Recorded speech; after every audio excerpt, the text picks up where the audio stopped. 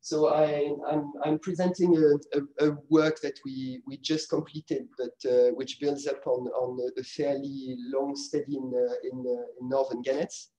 So the paper will be online in the next few weeks. And the background of the study is a fairly classic one, since we are seabird ecologists and we work on a vanishing community. As you can see here, the world seabird community has been declining steadily over well, that's more or less across my lifetime, reducing by about half in these 4 decades we consider here. And this decline has many causes. The main one is habitat loss, and also invasive species on islands and bycatch. But as you can see here, competition with fisheries is also has an incidence, because we demonstrated that across these 4 decades there was a steady competition with fisheries. So global fisheries targeting seabird prey continue to exert pressure. And because of all of this, many species of seabirds are declining, and this concerns mainly albatrosses, petrels, penguins, and terns. But other species actually still do relatively well, or even thrive. And it might be interesting in knowing how these species function, how they manage to be resilient in these anthropized systems, or at which point there is a breaking point and they don't do that well. So that's why it's interesting to focus on the northern gannet.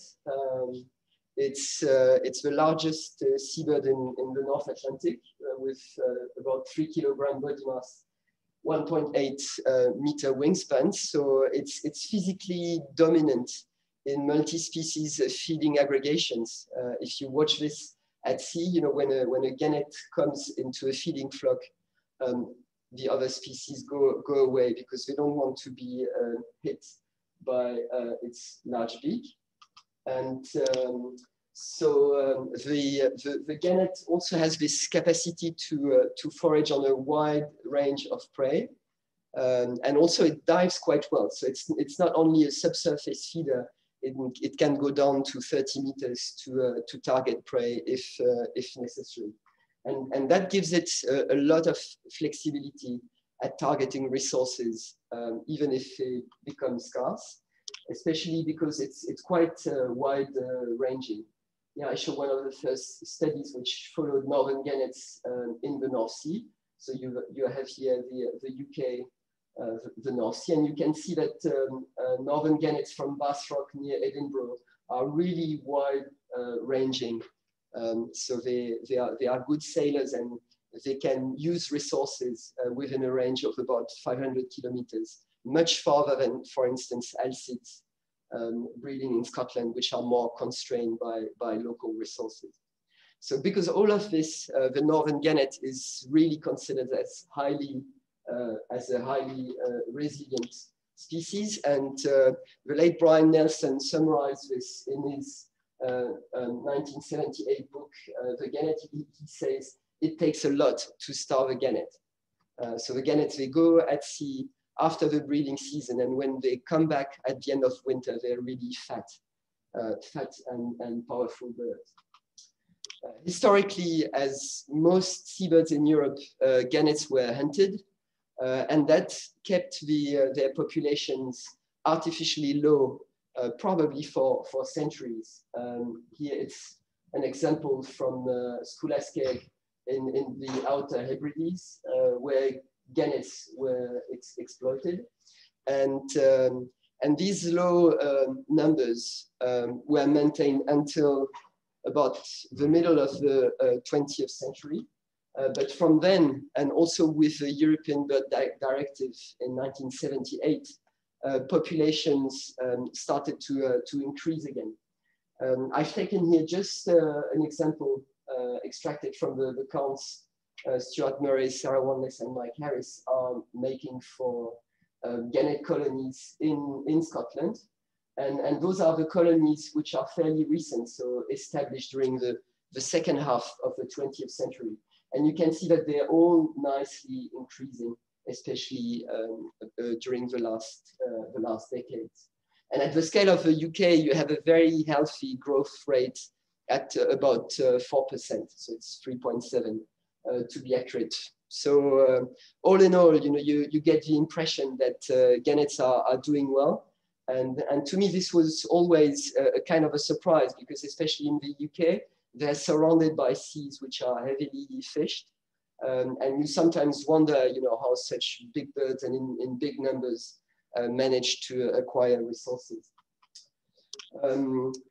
Because we work in France, we are interested in the one gannet colony on the French territory, with the exception of a few nests in the Mediterranean. It's the Rouzic breeding colony, which is the southernmost breeding site for northern gannets in the Eastern Atlantic. There are also northern gannet colonies in Quebec. And this colony on Rouzic Island established just before the Second World War, and it has been growing steadily. So as you can see here, you have the log of colony size in terms of apparently occupied nests here. And you see that there are few counts for the first decade or so, but then you have this steady increase of the colony with 6, 8.5, and then 4% as UK colonies. So everything is doing well, and you have this wonderful cloud of big blackbirds in front of Perros d'Irec, and that's within the nature reserve of the Sept-Îles, which is managed by LPO. And because the birds are there, they really attract attention, and they become a sort of national emblem for seabirds. And one starting point for this, it's not only because the colony is there, but it's because already 30 years ago, there was a camera on the island with a remote link to the LPO station on Ile Grande. And so people were able, a long time before webcams or everything like that, to show the birds on the nest. And already 30 years ago, this video was broadcasted live on national television each evening. And through this, the gannets, they really gained notoriety. And from there, streams of tourists started to come, not only to the LPO station in Ile Grande, but also to come to the Sept-Îles on the small vessels to visit the archipelago. So we have a real national emblem there for marine biodiversity.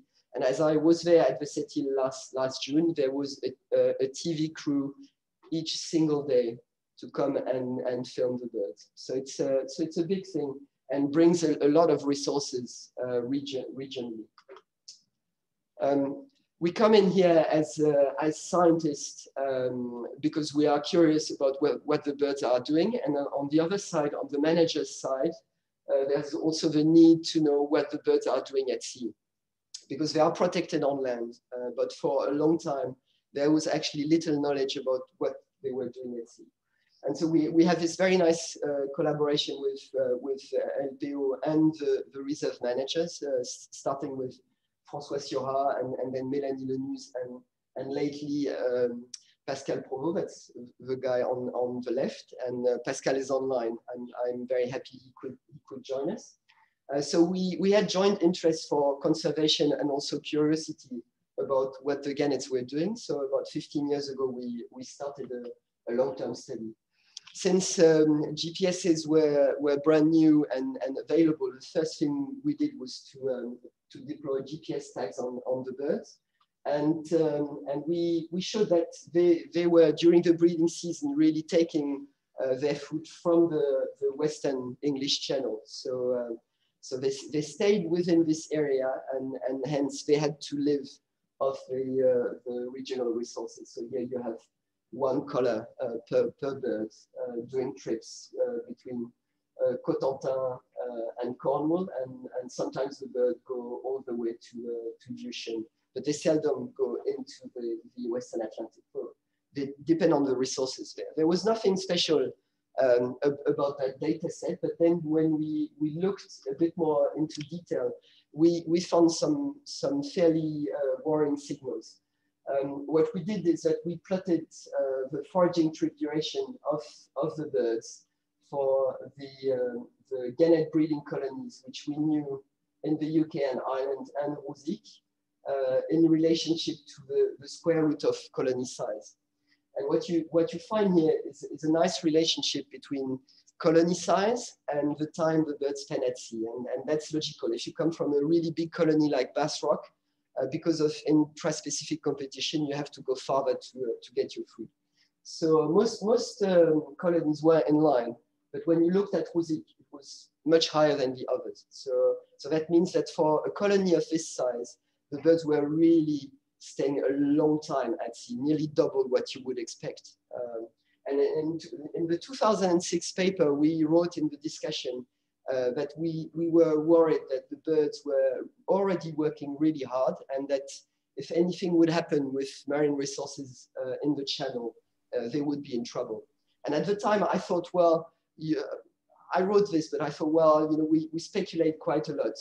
Maybe actually they're doing fine. And it was the general opinion. The colony was still growing. Everything seemed to be fine. What were the birds feeding on? The gannets, what they love are pelagic fish, especially mackerel. And whenever there is mackerel in the system, they go for that resource, which is fatty and high in energy. And especially for their growing chicks, it provides all the nutrients they need to grow and get clever as gannets. But we had the impression that this resource was becoming limiting in the Western English Channel because gradually the gannets we were studying were taking more and more fishery waste. So fishery waste, it was not always gannet as on this picture. It was often bottom-dwelling fish like gannets or heads or bits of fish. And so we wondered, whether the gannets could live well on this fishery waste, which was really abundant in the English Channel. But with the new EU directive, we knew that gradually there would be less and less of this resource, because at least the plan before Brexit was that all the ships should bring everything that they get back to land. So we were curious about two things: whether the gannets could sustain themselves on existing resources, and whether this resource fish discards would be profitable for them. So to cut a long story short, we studied this for about 15 years using tracking and diet analysis and stable isotopic analysis, and also body condition analysis on the adult gannets. And what we found was quite worrying. So we found that there was a tendency to use more and more fish discards. But when the birds were using these fish discards, actually they were working harder in terms of their foraging efforts to get this resource. And even more worrying, gradually and across the years, they were losing in body condition. They were not only losing in body mass corrected for structural size, but also their pectoral muscle thickness was shrinking. We measured this using a portable echograph on the birds. And I thought originally that we wouldn't find a trend, but there was a significant trend. So they were losing muscle mass.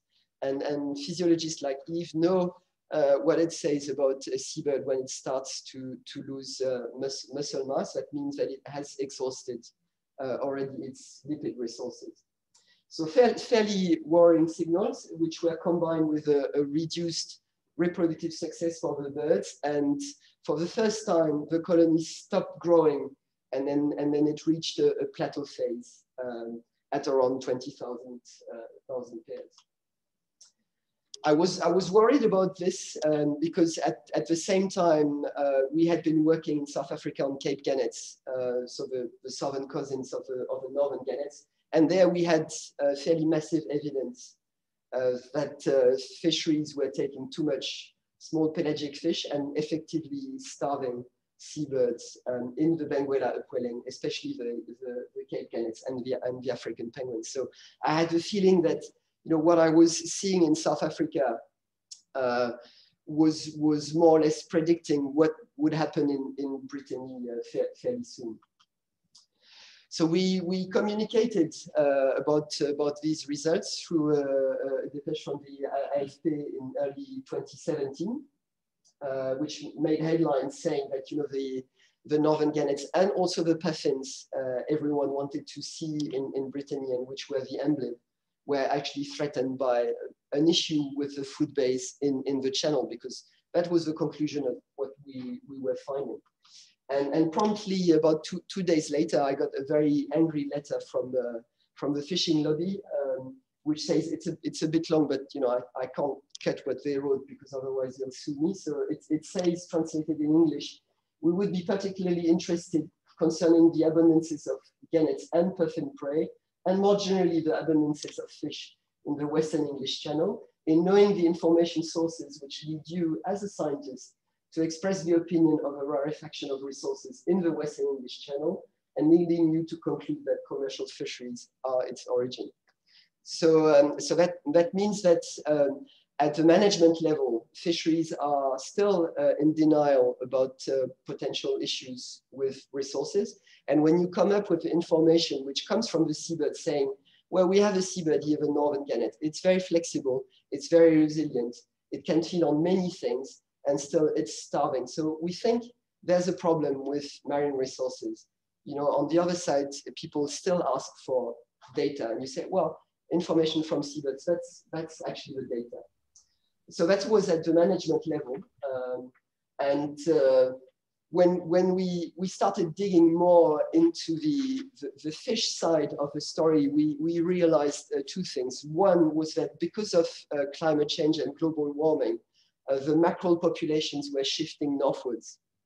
Here I quote two studies which determined this and also modeled how mackerel stocks are vanishing to the north. That makes the bounty of gannets, for instance, in Iceland. And I actually predict that northern gannets will probably breed in southwest Greenland very soon, because they follow the mackerel. But that leaves French northern gannets in the channel with a lack of that resource. And to make matters worse, actually, immediately after we published our study, ICES, so the International Council for the Exploration of the Seas, so that's this venerable institution in Copenhagen which studies fish stocks, they finally admitted that there was a major problem with mackerel stocks being overexploited by fisheries, and that there were quotas for mackerel, but that in the last decade they had been massively overshot in the whole of the Eastern Atlantic. So there we had finally an element showing that the signals we were getting from the gannets were for real. There was a rarefaction of that resource of a mackerel, also because of overfishing. And actually that overfishing led, for instance, the Marine Stewardship Council of threatening of withdrawing its labels for the mackerel fishery in the area. And the saddest thing, which I only learned fairly recently, is that this mackerel, which is being fished in the area, 2/3 of it is not to go on the food market and for us to eat mackerel, but 2/3 of it is to make a fish meal and fish oil to then feed poultry or farmed salmon. At the bases in Normandy and Brittany, actually fishermen were well aware that there was a problem with the resource, because when Amélie Lescroix, during her postdoc, interviewed some of them and showed these tracks of the gannets in 2014, it was a particularly poor year, and you see that the gannets were going much farther than usual, even in the Eastern Channel, trying to find some food. So when the fishermen saw this, he said, well, no wonder, this year there's nothing anywhere. And the birds struggle as we struggle.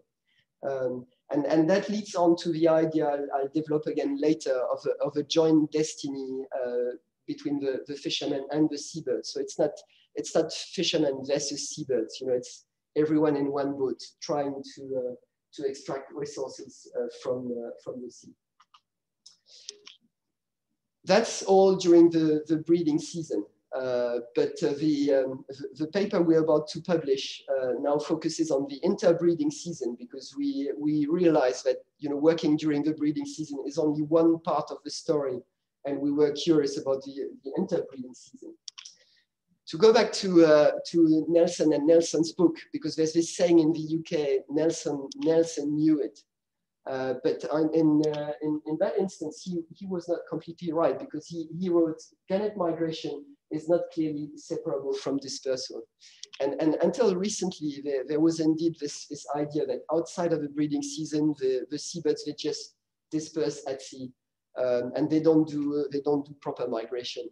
Well, now, because of GLSs, of course, we know that, you know, there are migration corridors and migration routes at sea for seabirds, just as for land birds. And the gannets were no exception. So when we followed with GLSs from Rouzic Island, I picked here 1 year as an example. We started this in 2006. So we found, and this was coherent with ring recoveries, that the gannets could stay in the area and around the British Isles. Actually, we had individuals going first in autumn in the Celtic Sea, the Irish Sea, and then all around the UK, Orkney for Christmas, and then coming back to breed in January, February to Rouzic. So some of them were staying very local, but a big part of them were migrating to West Africa, and a small portion, not in all years, but half of the years, some birds were flying into the Mediterranean. And quite far all the way to Lebanon, for instance. And they were also, these individuals, they were faithful to their wintering areas. But as I said, you know, a big part were migrating to West Africa together with shearwaters, skuas, and quite a few other seabirds, which come to spend the winter month in this highly productive upwelling of the Canary current. We followed adults, but we also followed nestlings, juveniles on their first flight. So here you have the wintering areas of adults followed by GLS. These are the sort of reddish contours. And the juveniles, on the juveniles, we had GPS with Argos relays, so much more precise. And there you see that the juveniles, they also hug the coast on their migration to West Africa. But interestingly, some of them, they really explore the area here before they go south. So at the population level, West Africa was really an important place. But what happened in this GLS tracking study is that over the years, our recovery rates of GLSs completely crashed. So that means that, and here you have the reciting rates of the GLS equipped birds and the years since deployment for the birds equipped in 2006 and then 2014 as an example. And when we started this, 1 year after deploying the GLSs, we would see again nearly all the birds, 90%. And then 10 years later, it completely crashed and we were seeing only 10% of the birds back. Initially, we thought, well, we are messing this up completely. I don't know what we're doing with the rings. Maybe they lose the rings or we don't manage to recite them. So I really thought we were messing up with our field protocol. But after a few years, we realized, no, they're just not coming back. We started to wonder what was happening. And fortunately, at the same time, Amélie Descroelles and Pascal Provost started a mark recapture study, which hadn't yet been done for northern gannets on Rouzic. And there are actually few of these studies, interestingly, for northern gannets as a whole. And after a few years, we realized that the same was happening. So that means that the survival probability we were calculating for Rouzic gannets was declining quite sharply. So you can see here we still have a survival probability which is fairly normal for seabirds, and then it declines to less than 0.5. So Aurélien Bénard at CEF did this analysis, and then when I showed this data set to Christophe Barbot here at the CBC, he looked at it and he said, yeah, this colony has a problem, has a survival problem. And we designed various hypotheses to try and understand what was going on. So we had showed that there was a vanishing prey base. So we knew that this could affect body condition and hence affect survival. But really in such a massive way, it seemed unlikely. The other thing we considered was the possibility for birds of dying in the winter because of oiling and winter storms. And oiling had been an issue historically in Brittany with major oiling events. So we looked at this, and here is the number of oil gannets which are being taken care of at the Ile Grande bird lab. And as you can see here, you have a peak with Erica oil spill. But ever since and across the last 2 decades, numbers are fairly low. So we don't think that oiling is a problem, and we don't think also that gannets die in winter storms. Although I would be really keen to have the advice of our colleagues from Pelagis and Liens in this matter, because I know they've been working on the issue. But we didn't consider this as a major cause of death. There were also pathogens and parasites, and it's true that at some colonies, especially in North America, there were recorded cases of Newcastle disease virus, and also meningoencephalitis for gannets, but none of this had been seen in Europe. So that deserves more work, but we didn't regard this as a likely cause. And then came bycatch, and as Christophe Barbot told me, well, bycatch with such a decline in your adult survival rates, bycatch is the most likely cause, because it has been shown, especially in petrel and albatrosses, of causing a lot of damage. And this is where we started to look a little more at what was going on in West Africa. And actually, I'm lying here because I knew already for a few years that there was a problem with West Africa and fisheries. It had been identified as a major hotspot for international fisheries, especially Asian, but also vessels from Europe, from the European Union, taking a lot of fish there. And also it had become notorious as a major illegal fishing hotspot. And the way it works is that from Asia and also from the European Union, states buy fishing rights to West African countries. So a part of it is legal, but once the vessels are there, there's too little surveillance and enforcement to actually ensure that fisheries are performed as they should be. So basically, once you're there, it's open bar. So there are attempts of African countries to control the situation, but with very limited resources. And for instance, here you have a Liberian Coast Guard trying to arrest a Dutch vessel off the coast of Liberia. And these fisheries, they are mainly offshore fisheries going for tuna, but then from international waters, they make excursions into national waters, and they take everything. And the second worrying thing is that lots of these fisheries, not only international, but also the thousands of pirogues, especially in Senegal, they now work not for subsistence fishing, but to feed the large fish meal factories which are being established. These fish factories, they've been there for a long time in Senegal, but they were supposed to treat fishery refuse. But now dozens of them are being constructed, especially in Mauritania. And a big part of the fishing activity there on Sardinella is there to do fish meal. So this fish is taken away from African people who could be eating them. And of course, when the gannets and other seabirds arrive in the area for winter, they are deprived of fed food.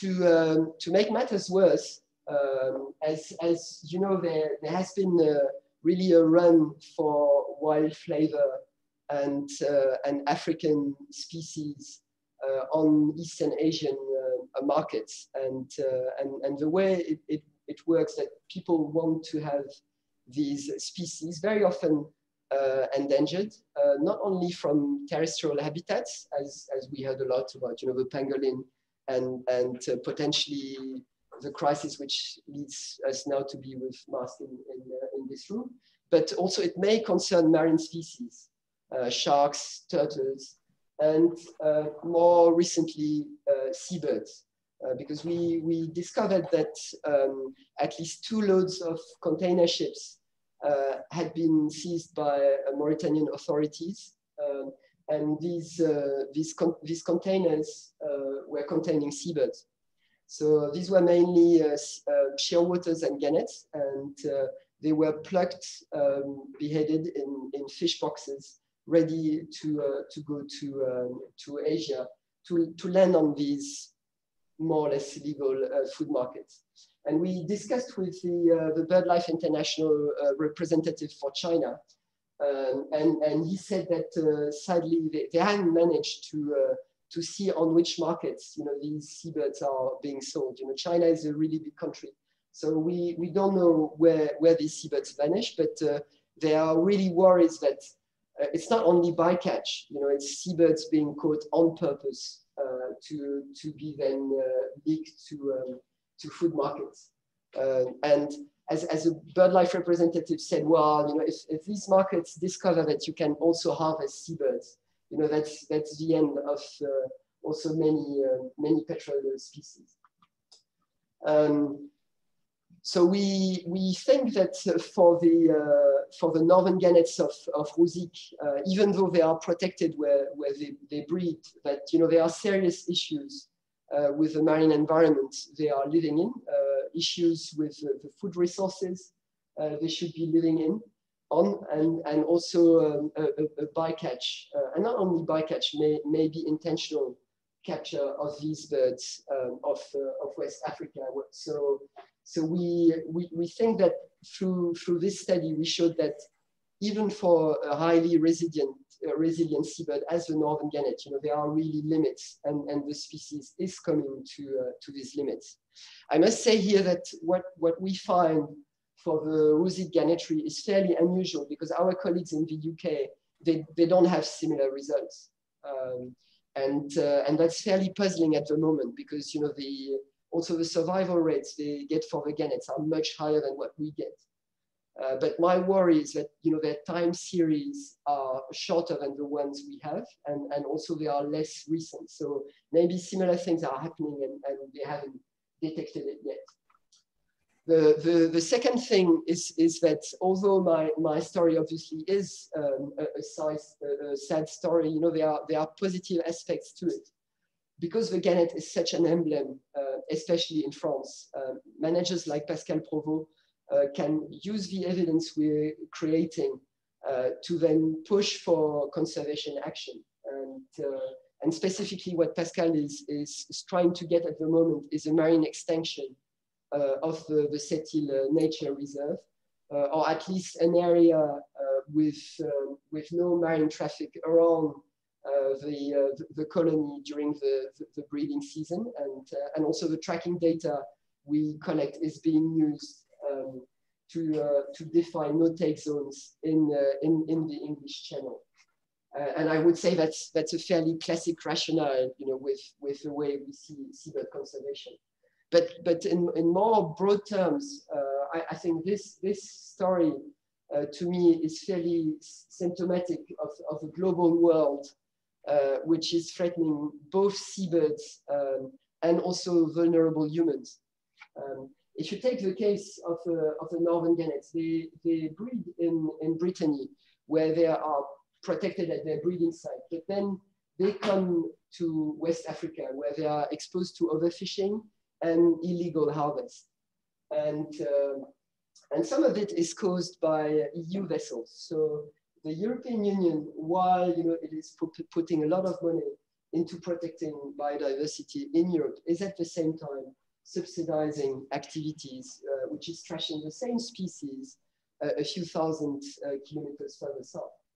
If you take the opposite perspective, we know that desertification caused by climate change and also problem with land use and access to land is pushing a lot of young people away and into coastal areas of West Africa. So lots of African fishermen, they are first generation fishermen. They come from inland and they come pushed to the coast because there's nothing inland left to farm.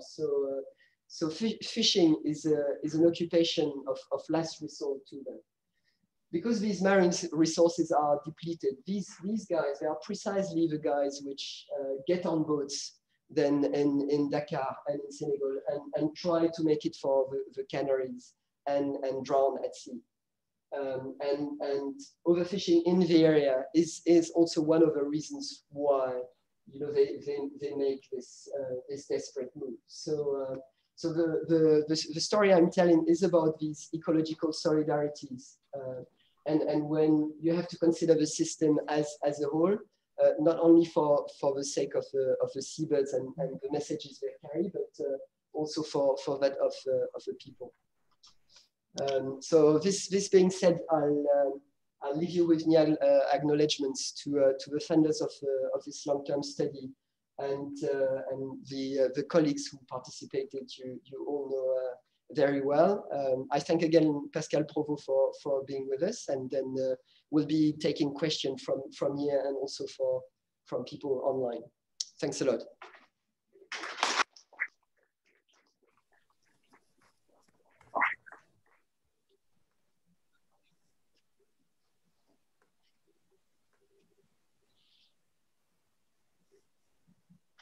Jan? Thanks first. Nice. Well, I don't know if you can say that. It's so impressive. Talking about the Chinese market and not knowing where the birds go, do you have any discussion with the bird life people to try to put some trackers in it, like what they use on seals to see how they die, where they die? Yes, so the problem is that the proportion of birds which are effectively taken is still not huge, or better to say, we still don't know the proportion of birds which are taken intentionally and those which just die as bycatch. That's the problem. So one of the funders here of the study is MAVA, through the Alcyon project in West Africa, and they are based in Dakar. And the first thing they are trying to implement together with NGOs is to have observers to try to see exactly what's happening. With the difficulty of trying to put observers on fishing vessels with illegal activities. And also you probably heard about all the issues with modern slavery on these vessels. So it's a very tricky thing to do. But yeah, in principle that's an idea. But you would still be very lucky to manage to get a signal. But yeah.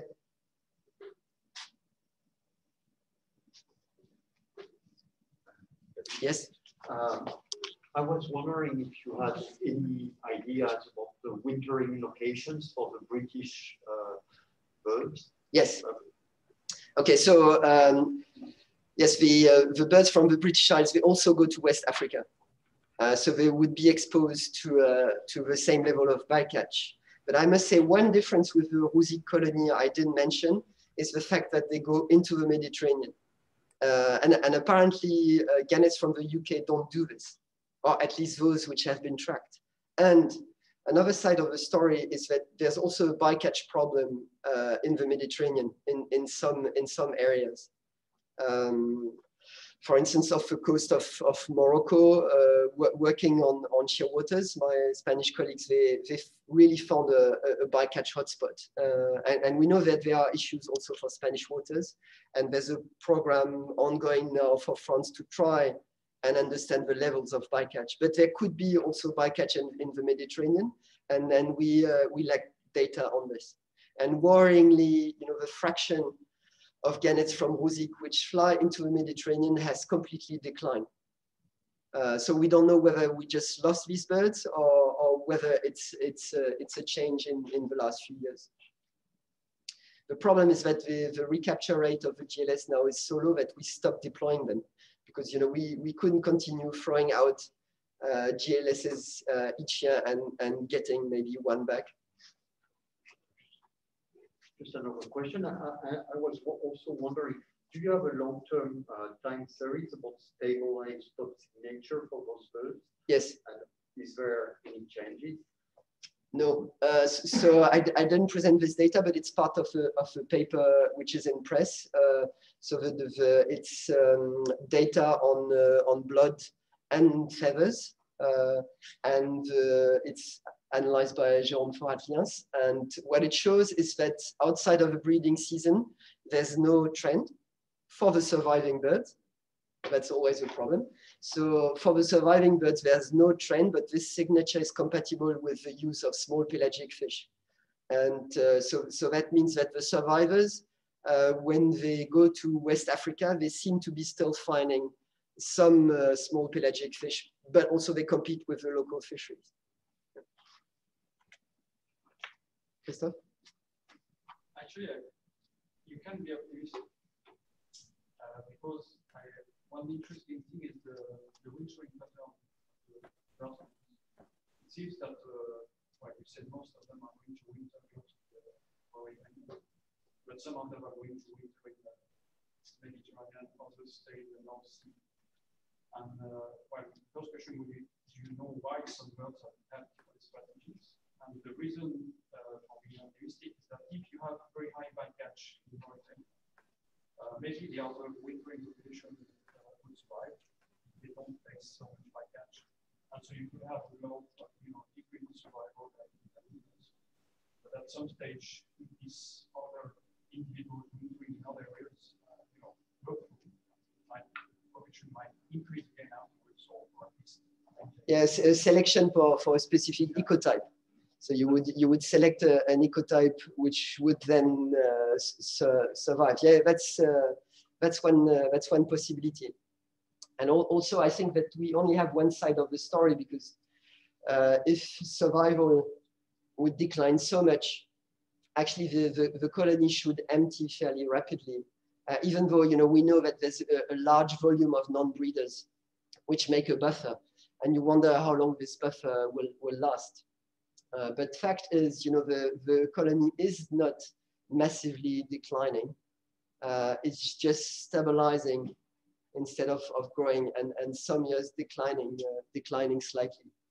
And also what I didn't mention is that you also have an incidence of local climate, and especially heat waves during the breeding season, or big rain events, and those had a strong incidence on breeding success. So you also have to take this into account. But you have an idea of why some birds are in Mediterranean, other ones are staying north, or are there any differences? Sex difference or age?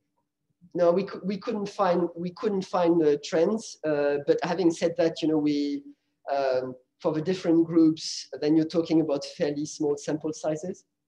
And then, of course, with the problem that now, the birds, they simply do not come back. So it's hard to build up a large data set to test this sort of ideas. But there seem to be different strategies. And as I said, And we showed this, that there's fidelity to the wintering site. So that's why I find puzzling that at once, we lost the Mediterranean birds. Charlie? Thank you very much. I was wondering about the possible effect of density dependence and the Rouzic foraging performance. Do you think some density dependence might have occurred at the beginning of the crash, or well, yeah, there is density dependence in that sense that, the resources are limited in the Western English Channel. And it was probably already the case when we tracked them in 2005, because we saw, that the foraging effort was higher than expected for a colony of this size. So I guess the short answer is yes. There is certainly density dependence during breeding. During breeding, yeah. Outside of the breeding season, of course, you also now have limited resources in West Africa because the small pelagic fish are being taken away. Yeah, but that's correct. Do you have any information about the breeding success? Because breeding success is in a direct relationship with the food and feeding ecology of the birds during the shipbuilding period. Yeah, and that's precisely what crashed from 2013, 2014. So there were really years with very low breeding success. Basically, I hope I have the right figures, but it was like something like 75%, and then it was cut by half within two or 3 years. The breeding success really crashed. And this is the only colony with such a crash? No, so in the UK, they're still doing well, but if you look on the other side of the Atlantic in Quebec, you get very similar features. Do you have other information from the other channel colonies in Alderman? Yes, they're apparently doing better. Okay. And that's where it's puzzling.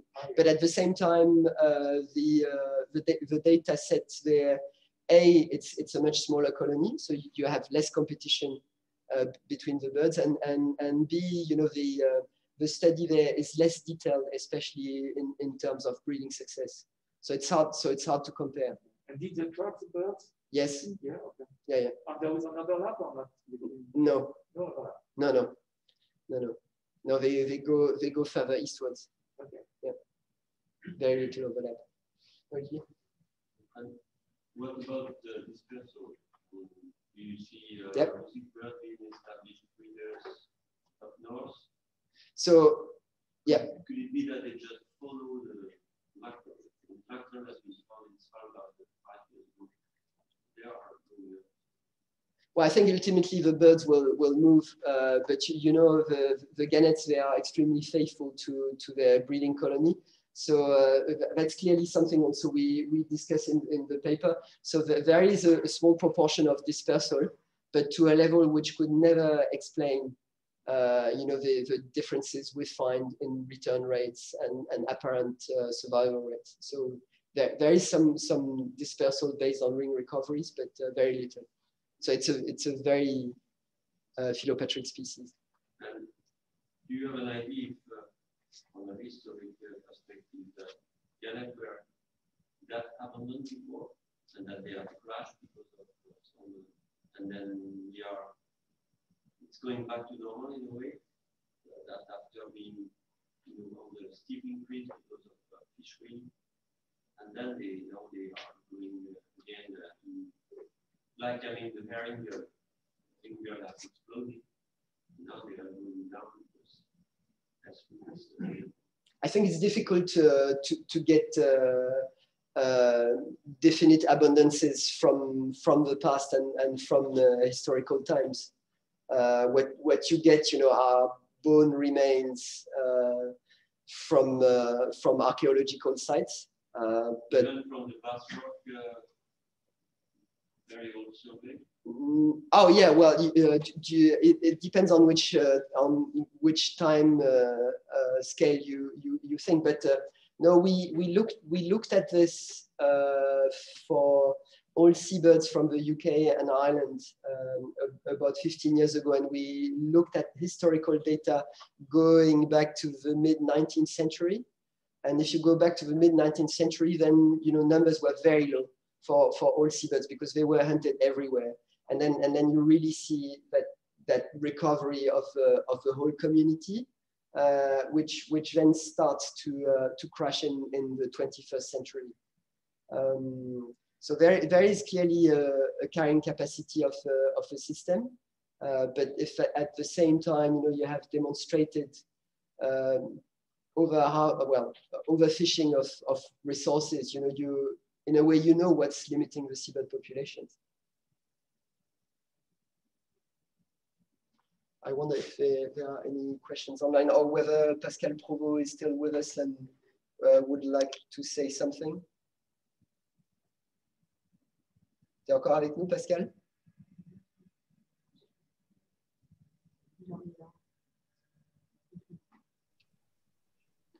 Yes, I hear you. Salut Pascal, tu peux aussi nous dire quelques mots en français sur ta perspective de gestionnaire et l'extension marine, si tu veux. Oui, en 2-3 mots, en fait, voilà, la collaboration ne date pas d'hier, elle est très riche entre le CNRS et la LPO, et que la recherche, la science, évidemment, contribue à la conservation des oiseaux marins, en l'occurrence le fou de bassin. Effectivement, on a mis à profit quelques jeux de données pour étendre et justifier l'extension de la réserve des Sept-Îles, qui devrait du coup occuper une surface de 15 000 hectares. Et aujourd'hui, elle fait 300 hectares. Donc maintenant, ça ne résout pas tous les problèmes de conservation des communautés d'oiseaux marins. Mais voilà, c'est un petit coup de pouce supplémentaire, et notamment, on a défini une zone de quiétude pour le repos des fous de bassin au nord de la colonie. Voilà. Et sinon, par rapport aux conclusions générales en termes de conservation, je ne sais pas si tu avais d'autres commentaires à faire, ou si ce que j'avais pu dire correspondait à ta vision des choses, ou alors si non, c'est toute la difficulté, en fait, c'est à quelle échelle on se situe, et finalement, on ne maîtrise pas tout, loin de là, dans la conservation, évidemment. L'île Rouzic, la colonie s'est installée en 1939. Elle a été dératisée, donc éradication des rats sur melot, en 1951. Elle fait l'objet d'une protection stricte et donc sans débarquement depuis des décennies. Maintenant, évidemment, on est démunis en tant que gestionnaire parce qu'on se rend compte que les problématiques de conservation se posent jusqu'en Afrique de l'Ouest, et tu l'as très bien démontré. Donc maintenant, tout l'enjeu est de créer des coopérations internationales et de faire des publications, et que ces publications soient relayées au plus haut niveau. Voilà, maintenant, on s'efforce, nous, à notre niveau, de faire le maximum, et après, notamment de définir ces zones de protection fortes autour des colonies, comme ça a été fait aux Pays-Bas ou au Pays de Galles, par exemple. Maintenant, on a affaire aussi à des contextes politiques et avec des enjeux socio-économiques qui pèsent sur les problématiques de conservation. Et je te remercie, David, parce qu'on a besoin des publications, des projets de recherche pour étayer un peu nos mesures de conservation. Merci bien. Yann ? J'avais une question pour Pascal. Est-ce que justement le fait d'avoir des publications qui montrent que l'enjeu il est peut-être pas toujours au niveau du local, mais des fois à l'international, est-ce que ça t'a posé problème pour défendre des projets de conservation locaux? Alors oui, c'est sûr que c'est moins entendable pour la population du Trégor, du Nord-Bretagne, que de considérer finalement les problématiques de conservation à large échelle comme ça. Mais c'est quelque chose qui les intéresse de près. Et notamment, moi, je vois le lien que l'on peut faire avec la communauté des pêcheurs côtiers, et non pas forcément la pêche hauturière, mais qui a un destin commun, en fait. Moi, David a parlé de la solidarité écologique. Je pense qu'on a tout intérêt, même si c'est à une échelle locale, à vulgariser ces connaissances et à co-construire les projets. On a beaucoup de projets menés avec les pêcheurs pros, nous, à notre échelle, mais ça ne veut pas dire que finalement qu'on doit mettre de côté le reste et les enjeux très forts de la pêche sauturière, les pêches accidentelles, etc., les captures accidentelles. Moi, je pense que il faut tout mettre sur la table et être très transparent vis-à-vis de tous ces jeux de données et les populations, en tout cas nous le territoire, les acteurs sont assez réceptifs. Merci. Oui, j'avais une question. On parle des bycatch, soit en Afrique par exemple, mais la pêche côtière en France, on a vu qu'on a peu d'informations sur les bycatch. Bon, moi j'ai grandi en Bretagne et on sait bien que dans le Racin, les meilleurs pour le parc, capture des fous, des espèces communément capturées, même s'il n'y a pas de nombre et de statistiques. Est-ce que localement vous avez des informations? Est-ce que c'est quelque chose que vous étudiez pour savoir un peu les interactions avec la pêche en local? Ouais, ben, en fait, je vais laisser Pascal rajouter quelque chose, mais la photo que je montre d'un fou avec un hameçon, c'est de Rouzic. Hein. Donc, et ça peut être de la pêche récréative, ça peut être de la pêche pro côtière. Donc oui, on sait qu'il y a des événements de capture et c'est extrêmement dur à quantifier. Et pareil en Méditerranée, en fait. Et en Méditerranée, en fait, les pêcheurs pros se retranchent derrière l'idée qu'ils n'utilisent pas les mêmes techniques que les Espagnols et moins de palangres. Donc, il n'y a pas de capture accidentelle, mais on l'a bien vu pendant le confinement. Le premier confinement, je pense à un moment aussi où tout ce qui était surveillance était vachement relâché, mais il y avait quand même de la pêche.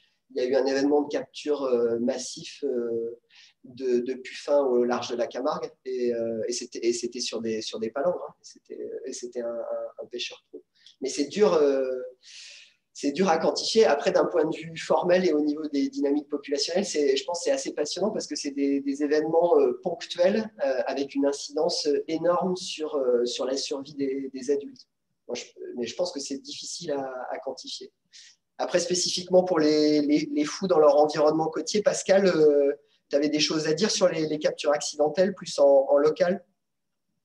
Non, je confirme, hein, les métiers de l'hameçon, aussi bien la pêche de loisirs que la pêche pro, potentiellement, oui, il peut y avoir des captures accidentelles. On a quelques cas, effectivement, et cette photo provient de notre territoire.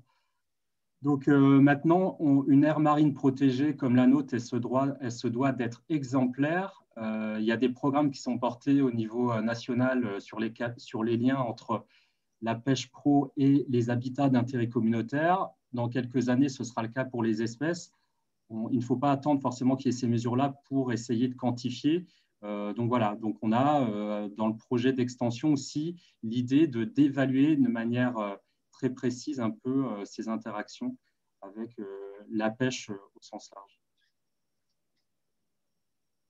J'ai une ou deux petites questions sur la pêche à l'hameçon en Bretagne, parce que l'hameçon que tu montres là sur la photo, à mon avis, ça, c'est pas la pêche au maquereau. Hein.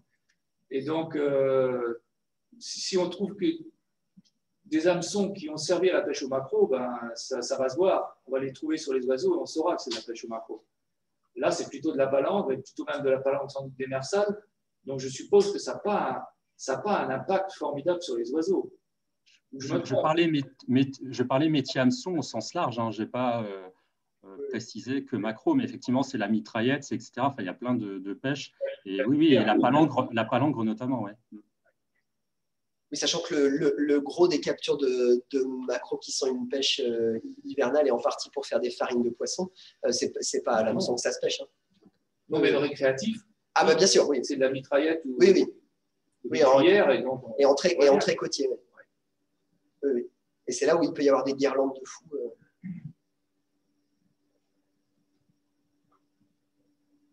Bon, très bien. Eh ben, je ne sais pas s'il y avait d'autres questions en ligne ou personne n'a levé la main. Par rapport à l'aire marine protégée, c'est pour Pascal. Est-ce que dans cette aire, il y aura des restrictions pour la pêche Est-ce qu'il y en aura? Et si oui, est-ce que ce sera sur la pêche au petit pélagique? Alors, sur les 15 000 hectares, donc c'est un tout petit territoire finalement par rapport au home range du Fou, on a défini simplement 130 hectares, essentiellement au nord de Rouzic, en zone de quiétude. Donc pendant 5 mois, du 1er avril au 31 août. Donc c'est une zone de protection forte. Maintenant, je peux vous dire que rien n'est fait. Il y a tout un circuit. Évidemment, ça va être après au niveau rang ministériel. Le décret, il n'est pas passé. Ce sera courant 2022. Mais ça reste modeste. Mais malgré tout, c'est quand même très compliqué à mettre en œuvre. Donc voilà, maintenant, il n'y aura pas. Par contre, il y aura toute une surveillance et une politique de suivi et de surveillance police de l'environnement à l'échelle des 15 000 hectares. Et donc, voilà, on ira un peu plus fin dans les connaissances. Et voilà, maintenant, il n'y a pas que le fou de bassan, il y a la population de macareux, d'océaniques, etc., de cormorans huppés, de goélands. Il y a 11 espèces d'oiseaux marins, dont une communauté vraiment qui dépend de cette qualité d'environnement marin, les phoques gris, etc. Donc maintenant, voilà, on ne pourra guère aller au-delà, mais je pense qu'on n'a jamais eu véritablement de frontière entre les 280 hectares et puis nous, tout ce qui est périphérique à la réserve. Et vraiment, l'enjeu, voilà, c'est là, pour le coup, le lien recherche-gestion, il a tout son intérêt parce qu'on peut dépasser largement nos frontières avec ce genre d'études et du coup, faire valoir ses connaissances pour la conservation.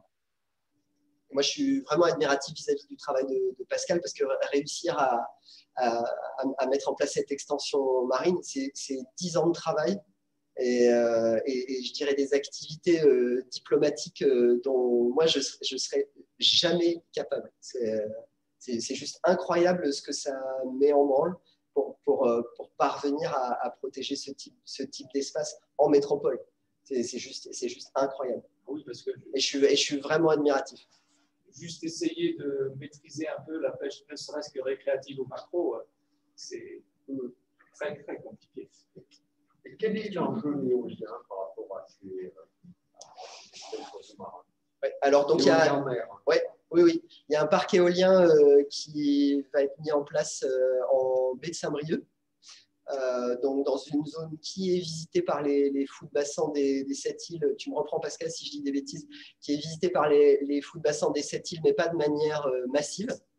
Après, les premières études d'impact des éoliennes tendaient à dire que les fous de bassin volaient bien plus bas que les pales des éoliennes.